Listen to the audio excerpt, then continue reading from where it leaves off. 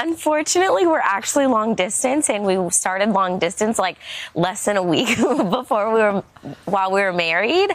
Right after Cabo, he went to Green Bay and he signed, and then like 2 days later, he was up there. So it's been different, but at least we're both busy and focusing on our respective sports. So it's been nice, and we cherish the moments that we get together. So he's doing great out in Green Bay. He has his first game against Chicago this week. So you're such a good cheerleader for him, I know.